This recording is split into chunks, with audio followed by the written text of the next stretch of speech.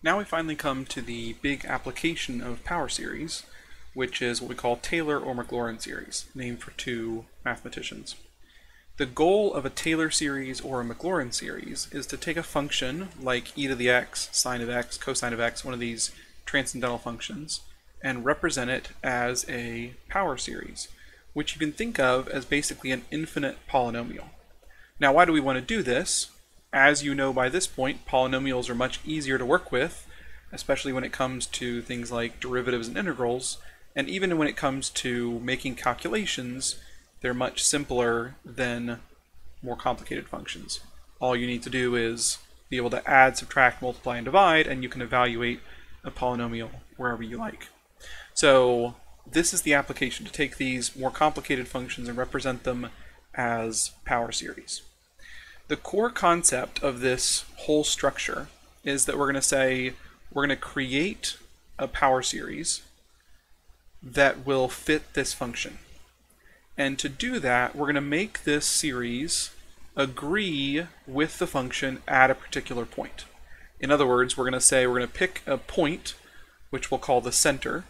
This is related to the center of the interval of convergence, or where a power series is centered.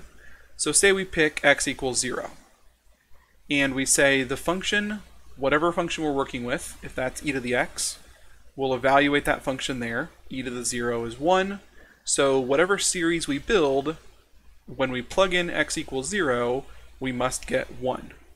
And based on that rule, we're going to develop some information about the series. But then we're going to go further and say, not only does the series have to line up with that function at a single point, its derivative will also have to line up with the derivative of the function. If we want this function and series to be equal, we're going to say their derivatives have to be equal. And that basically means that they're shaped in the same way around that point.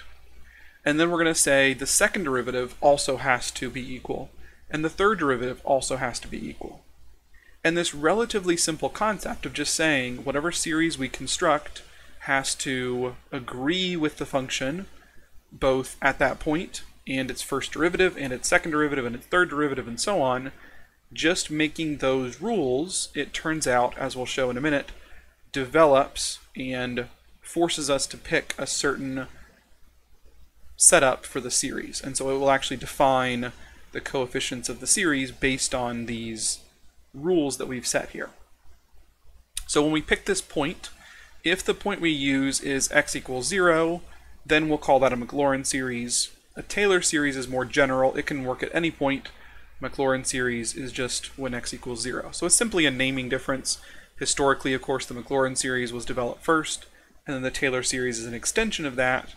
And if you let x equal 0, it's still a Taylor series, but more specifically, we could call it a Maclaurin series. Don't worry too much about the terminology, other than if you see the Maclaurin series and it doesn't specify the point, you just need to know that that's x equals 0 is the center point. Let me show you a quick description or visual of how this works.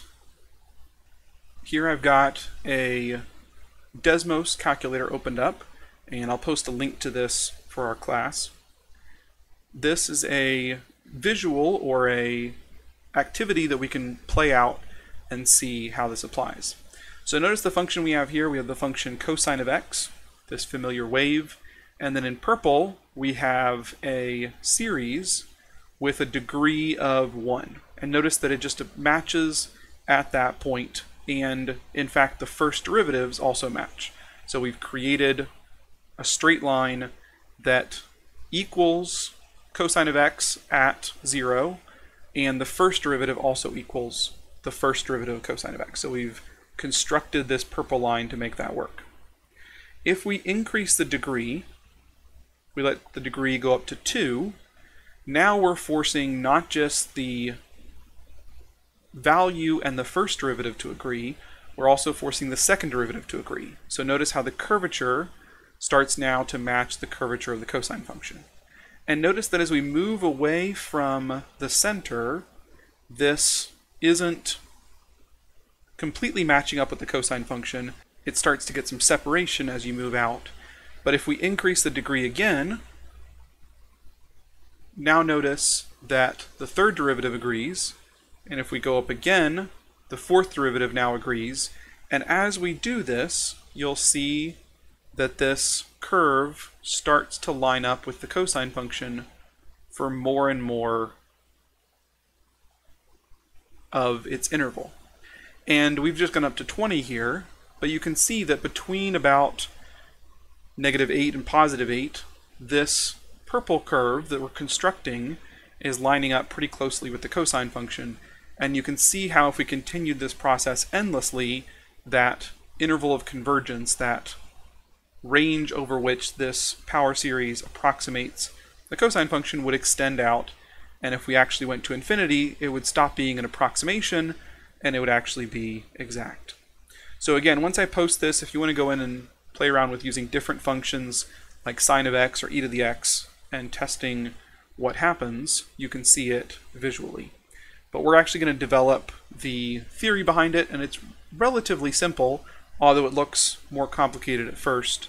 But the result is surprisingly easy for such a complicated conclusion that we can draw here. Okay, so we're constructing this power series, and we're constructing it carefully using this rule that it has to agree with whatever function we're working with, and also the derivatives have to agree all the way up. So we're going to start with this power series, and the general form of a power series again is this c sub k, which is just the coefficients of each term, times x minus a raised to the power of k. Now we already know that a is the center point for one of these series, so in a given problem we'll be told where to set the center, and that'll be the value of a. It won't cause too much of an issue. Really, the goal then boils down to finding these coefficients. Because a will be given to us, x is a variable, k is this index on the infinite series, so really the c sub k is the only part that will change from one problem to the next. So for a Taylor series or a Maclaurin series, all we need is that coefficient right there. And we're going to develop now a formula for these coefficients, which the development might seem kind of complicated, but if you can follow through it at the end, we'll get a formula for what this coefficient is, and then in any given problem we'll just have to apply that formula. So really the end result, actually solving these, is not too difficult. So I've written out the power series in series form, and also I've written out the first few terms because that's going to be helpful as we start applying these rules, where we say the function and the series have to agree at a point. We're going to plug in that center point and see what happens. Then we'll take the first derivative and plug in the center point again and see what happens. We'll take the second derivative and plug in the center point again and see what happens.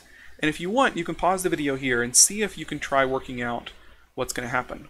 Surprisingly, things simplify quite a lot, and each time we plug in that center point to the function or its derivative or second derivative, each time we get another coefficient.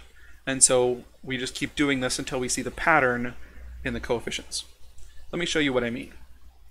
If we say that this function and this series have to agree when x equals a, we just plug in a here and here, and notice that when we do, the right-hand side, almost everything disappears because we have x minus a in every term except the first. So all that remains is the first coefficient, c0.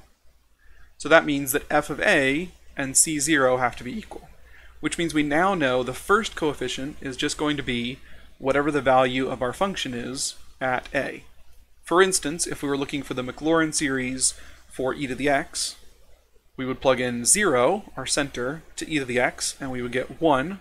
So we would know the first coefficient, c0, is just 1. Then we can take the first derivative, so we have f prime of x.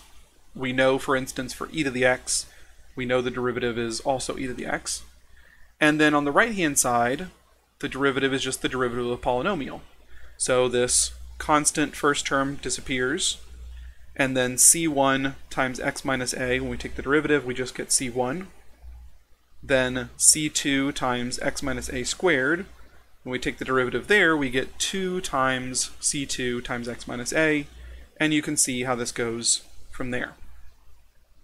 Now when we plug in a to these first derivatives, again on the left side we just get f prime of a, and on the right side everything except c1 disappears, because again all the other terms include an x minus a that goes to 0 when you plug in a.